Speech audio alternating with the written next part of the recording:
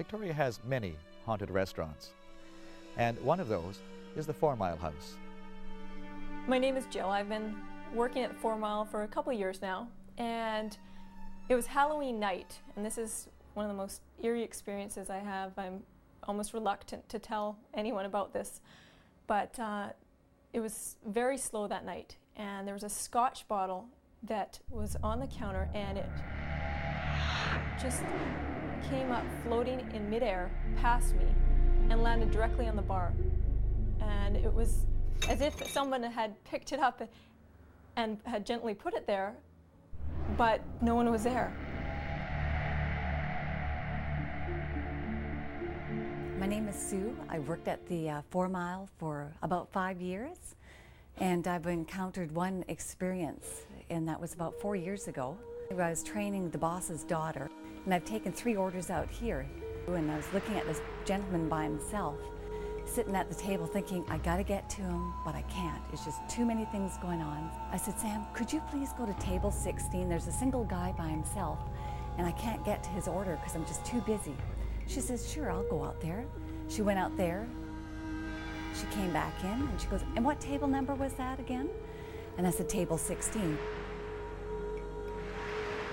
She went back out there, and she came back in. She goes, and what did he look like?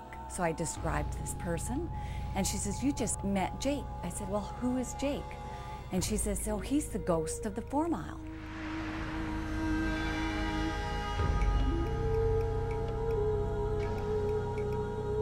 The 4 Mile House is one of the most historic restaurants and pubs in Victoria. It's named the 4 Mile House because it's 4 miles from downtown Victoria. It was started in the 1850s by Peter Calvert and his wife Elizabeth. Elizabeth Calvert became well known in the area as a healer. Her Indian women friends would come and they would trade herbs. It was in about 1980 that the Hames, Graham and Wendy, bought the place. They soon discovered how haunted it was. The place was really quite a mess.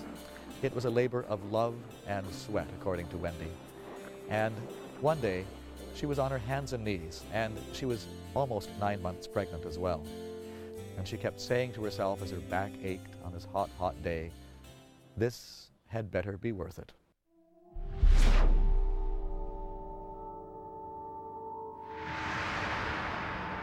She'd gone over that spot so many times, so she was amazed that there was something still there on the floor. It was something that definitely wasn't there only seconds before. She leaned over and picked it up. It was a 5-cent piece from the United States, and the date was 1867. How it got there, she has no idea. But even though it was only 5 cents, she realized that this was an omen. It was going to be worth it after all. And so they persevered. When Wendy first came to the 4 Mile House, the gardens were in a complete mess. They hadn't been looked after for a long, long time. But at one time, they had been a showplace in the area. And so, without knowing anything at all about gardening, she started to work on them. She didn't really know what she was doing, but from the very beginning, she felt as though her hands were being guided by some unseen force. Perhaps the woman that she saw standing at the window on a number of occasions, the woman believed to be Elizabeth Calvert, the person who had first made the gardens the beautiful places they were.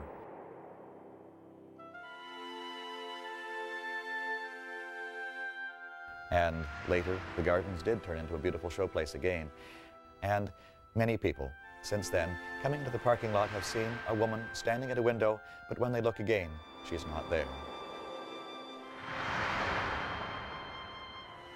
My name is Andrew. I work here at the 4 Mile House pub. And I've heard some stories here.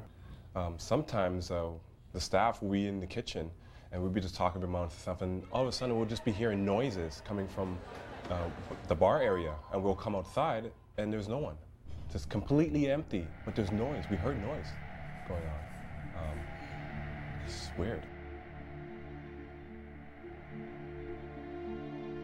The room that is known as the tea room is a place that has at least several ghosts. And Wendy found one herself during the early days of the restaurant. She was doing some waitressing. It was before opening time, so as she passed the door of the tea room, she was quite surprised that there was somebody in there. It was a man, and he was sitting at one of the tables. Her first reaction was, "Who is that?" And she went into the room to investigate. The man was gone. But the chair was ajar where he had been sitting only a few seconds before. she realized that this was probably a ghost.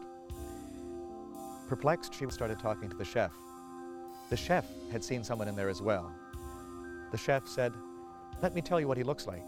And detail for detail, the chef was able to describe that man. He was apparently quite a well-known apparition there in the tea room. One incident that happened to me, I had to change some things on a menu, so I decided to get some extra menus. And I went upstairs where the menus are stored. After I grabbed the menu, for some strange reason, this door swang open. And out comes this guy, which I found out later after doing a seance, that was Jake. And he just ran by me. I mean, literally just ran by. He scared the bejeebers out of me. And that was my experience that I've experienced from there. The other thing that happened that was completely strange was that I had two glasses together and I could not get them apart. I tried and I tried.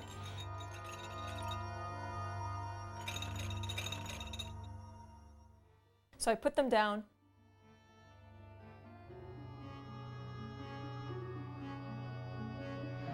I was gone for maybe a few seconds. I came back and there they were sitting on the bar counter about at least 5 inches apart. It was as if something had helped me out. It was really strange. The employees that work here at the 4 Mile Pub, we decided to talk to Wendy about it, and she decided to have a seance. Early on, they decided they would try an experiment. Wendy's family often had used a Ouija board, the homemade variety. They would put numbers and letters on pieces of paper and spread them around a table, a wine glass turned upside down, and then the wine glass does the moving. And that's exactly what happened at the 4 Mile House. They made contact with a number of spirits. One of them gave his name as Jake.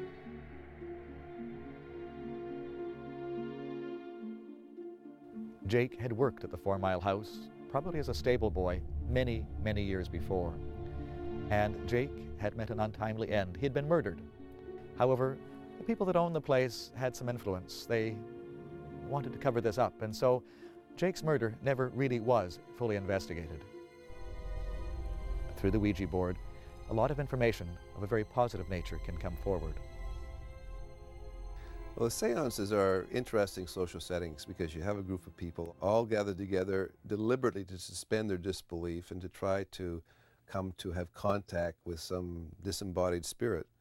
And so because that's the purpose of the whole thing, they're bent on interpreting any kind of, in quotes, information as coming from a ghost. And in some seances, people use wine glasses or Ouija boards or whatever in the hope that the ghost or the spirit will move them. And very often this involves some contact by the humans around the table. People can unconsciously move objects or move wine glasses, and if you have a number of letters arranged around the table, spell out things, being quite unaware they're deliberately doing this. And they attribute the movement to the ghost.